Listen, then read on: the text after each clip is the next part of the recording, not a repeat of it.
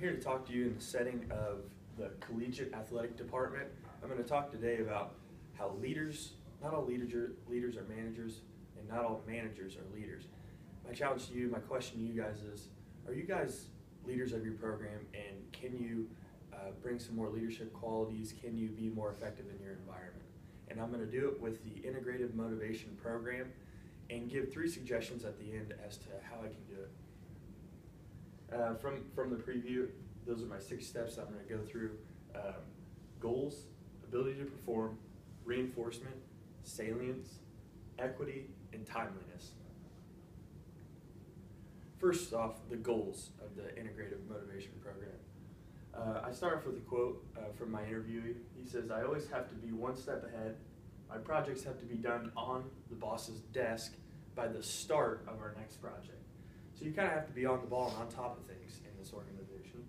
And that's one of his goals, is to be ahead of the game and to add some things early so we can be as detailed oriented as we possibly can. And another quote is, "Yes, I believe all my goals are SMART goals."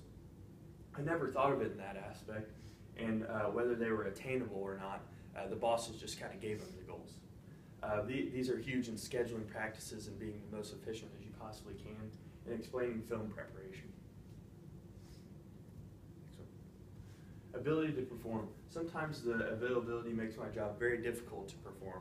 You know, a lot of times there will be games beforehand that you have to wait on and wait your turn to be able to get the most information to make the most effective approach to every game, and that's what my interviewee would do.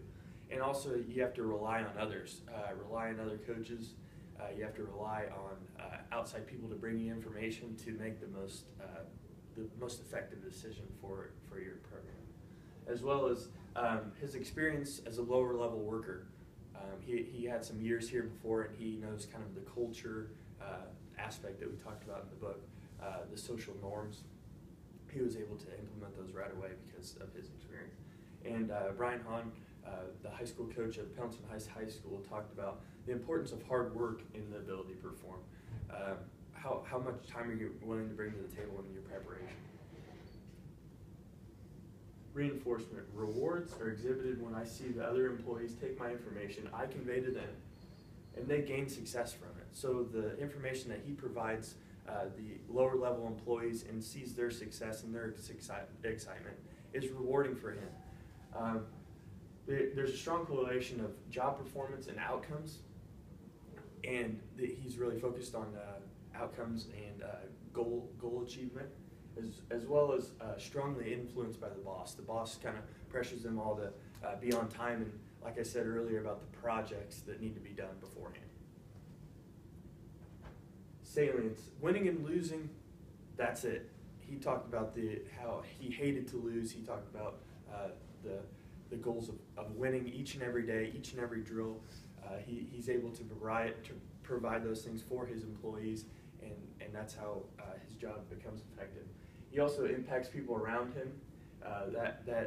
That's a salience. That's a thing that he takes pride in. It's another reward of the job that he looks forward to each and every day. And he works to people please, which is a thing that I will address earlier with a recommendation. Equity. In my job, the successes and failures are not magnified. He talked about how the head coach gets, all the credibility, and he also gets, all the snipes from all the fans and all the outsiders. His job isn't magnified. He feels like he likes to be that guy behind the scenes that makes things work, and he doesn't need to get all the limelight, and he also doesn't feel like he likes to observe or take on all of that hatred from outsiders. Also, he's able to do things he enjoys, such as travel time for family, and people are fantastic. He loves working in the environment, and he feels like it's equal across the playing ground. Lastly, timeliness. They give job performance reports annually. Constant dialogue and feedback.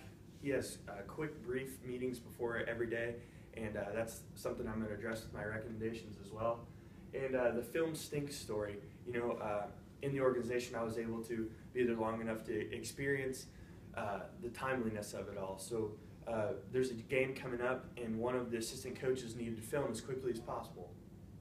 Well, the coach had to deliver that information as quickly as possible, and the video quality wasn't as well. And the assistant coach told him that the film stinks and that the quality was not able for him to view that. And that's an example of the timeliness factor of how he must get the film to the coaches as quickly as possible.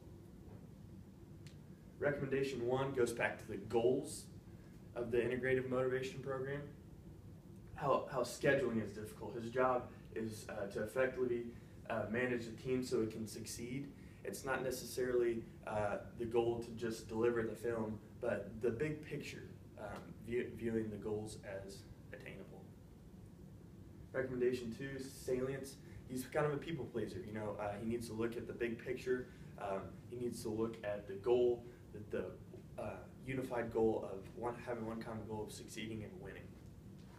Recommendation 3, the timeliness. He needs to have questions to these quick, brief meetings. He needs to get the most out of them, address the assistant coaches, what kind of film are you looking for?